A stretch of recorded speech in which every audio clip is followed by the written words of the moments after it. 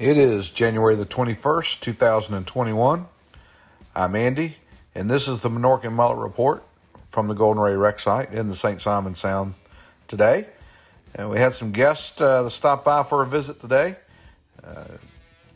J.R. Langwell from WRFG Atlanta, a public radio station, was in town for an interview and went out with us with his wife to take a look at the Golden Ray firsthand, and we were happy to have him on board. He's been kind of following the channel and became interested in it and wanted to come down and take a firsthand look at it, and we were happy to have them on board today. Well, I wish we could report we saw the chain tight and some cutting taking place today at the Golden Ray, but no. Again, it was looked like a day of things maybe being positioned or not positioned properly. We'll get that towards the end of the report.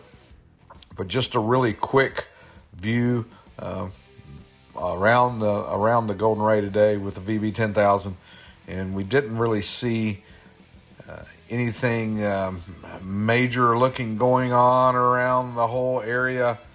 Still waiting to see the cutting begin on this third cut, and this what is the seventh section of the Golden Ray. It would be the third cut, and this being the piece that houses the main engine, main propulsion unit for the Golden Ray. And we thought that by now we would see some cutting activity taking place, at least a start on it. It's still kind of dragging out here. We're hoping to get things started pretty quick. We know that tonight we're expecting rain to move into the area, and it's supposed to be rainy and just one of those not so fun days to be out on the water tomorrow, pretty much for the whole day. So all the crews out there have that weather headed their way. We're certainly thinking about them tonight and hoping they all stay safe.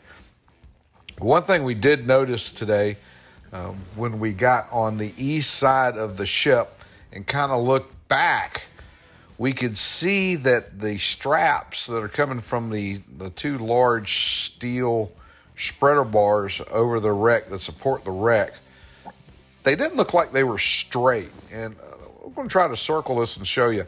They looked like they had a lean to them, like maybe the VB is too far to the stern, and maybe could be part of the problem. We're not sure. Just something we picked up on today when we were kind of looking around, and we're wondering if this has something to do with the start of this third cut. We're not really sure, but you can kind of see that it looks like the VB is shifted back towards the stern a little more here, with the way these straps are kind of, they don't look straight up and down over the lugs, not like we've seen them in the past.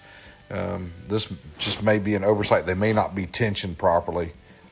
Not really sure, but it's something we haven't seen before with the cutting.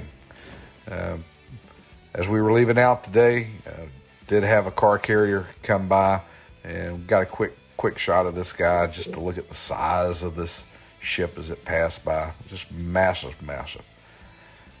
Well, that's all we've got today. It's a short report. We're still eagerly anticipating the start of cutting operations for this third section.